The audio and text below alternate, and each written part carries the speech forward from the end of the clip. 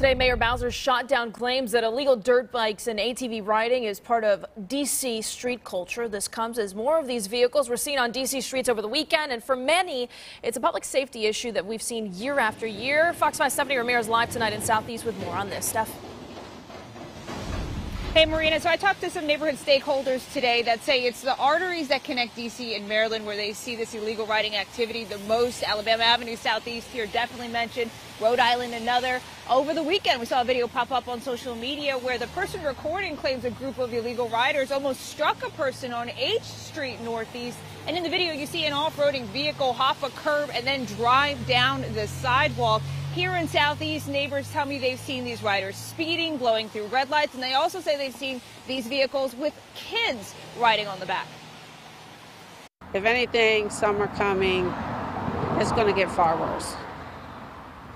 They're going to do it more and more, and as long as they're able to do it and not be stopped by any provisions whatsoever, they know that, and they're going to continue to do that. This ain't like that way out of Virginia, you somewhere in the woods. Right. This is a congested area.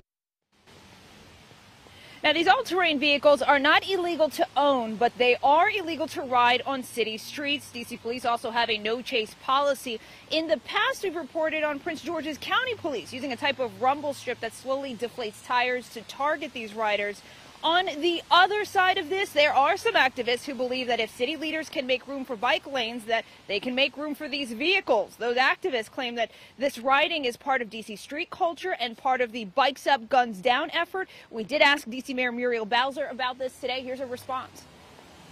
I don't know why we would say that this is D.C. culture, because I see it all over the place. I see it in Maryland. I see it on the Beltway. Are they saying it's part of Maryland culture? And again, I also see that's where a lot of the dirt bikes are coming from. We have found some success in going after the bikes and having people tell us where the illegal dirt bikes are.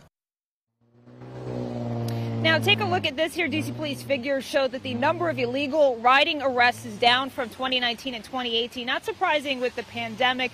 No ATVs or dirt bikes were confiscated this weekend, but I am told police did recover 6 of those vehicles as of May 14th. We do know that area police departments are planning to beef up their patrols for Memorial Day weekend. The mayor also mentioned something else today, that D.C. police have what's called a bonus to bonus effort for off-road vehicles. This is an initiative that if you call in a number when you see one of these off-roading vehicles and that leads to that vehicle being confiscated, that you could get a $250 reward. Marina, back to you.